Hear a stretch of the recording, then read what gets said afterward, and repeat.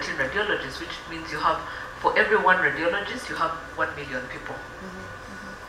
So how, in the event that you can imagine the volume of imagery they have to deal with, without access to digital solutions that make it easy for them to be able to sieve through all that volume and figure out what is the most critical one to follow up on, because criticality in this case is only going to be based on who is in a critical condition, versus could there be someone in this whole pipeline or backlog that I have, that if I take care of them right now, I prevent a crisis in the future.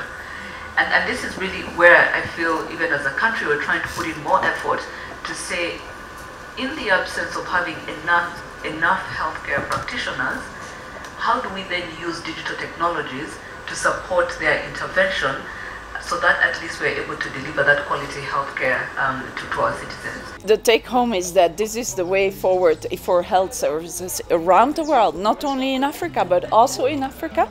We need to use the technology and the data and artificial intelligence means we now have in our hands.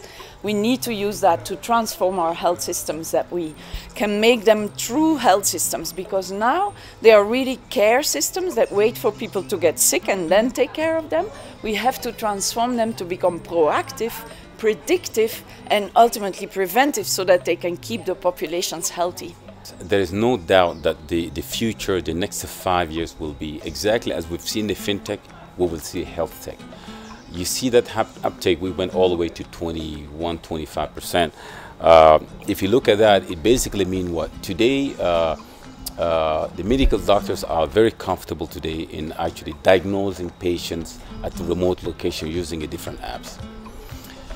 If you see what happened to the banking sector, what the telecom or the mobile technology has done to the banking sector, it will happen also in the medical sector. If I can consult my bank account, I can do all my transactions while sitting in my office or sitting on the couch at my home. Why I cannot consult my doctor on the application also? Same thing. The same thing will happen. So you really can see the next 5 years to come, it will be the time for the health tech application and for our entrepreneur also to prosper. If you look at the Sustainable Development Goal, good health is one of the SDGs that has been defined by the United Nations. With the pandemic, we have lived a situation that has demonstrated that health is a part of our daily life. Having access to digital health is even more important to ease the way that we are living our life. Therefore, the idea of this report is to put in place all the foundational layers that will bring all the stakeholders together in order to provide good health to the citizen, if I can summarize it so simply. But of course, there are some concerns with regard to government, concerns regarding financing and funding the system, concerns about the benefits for the citizen. How can we ensure that the population will be convinced that digital health is something that will be meaningful for them? If we want to talk about scale, it also means even amongst the teams in the startups that are creating solutions, you need to have diversity. Diversity in terms of, you want a solution that is working in Rwanda to also work in Cameroon. How do you understand context better so that when you scale to another part of the continent, you know that it will be a right fit for what you're looking for. But you also want diversity from a gender perspective. I always use the example, and I think we all know it, when we talk about the seatbelt or AC. Thankfully, we don't have AC here. It's very hot. But the example that is provided around seatbelts and AC is that largely, when you look at how the seatbelt was designed, it was designed mostly for male. And actually, when accidents happen, it's true. Look at the statistics. When accidents happen, the people that get the most damage are female, because of the way it's been designed. It hasn't taken into consideration the different contexts. Now, I like to talk about AI because AI has its own biases. So if you don't have that diversity in the team to ensure that those biases do not come out from the way the solutions are designed, then the divide that we're talking about, the lack of context, is always going to be there, and that will also prevent the scalability that we're all looking for. I see that the HeathTech Hub in Africa here in Kigali is going to be the trendsetter for innovation in the field of HeathTech, because it is the first accelerator hub like this in Africa, and also in other continents it doesn't necessarily exist as it is.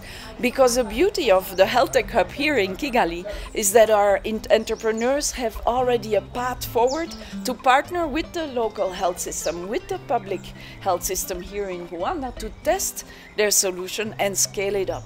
And when that works, they can easily go to other countries and scale their solution there.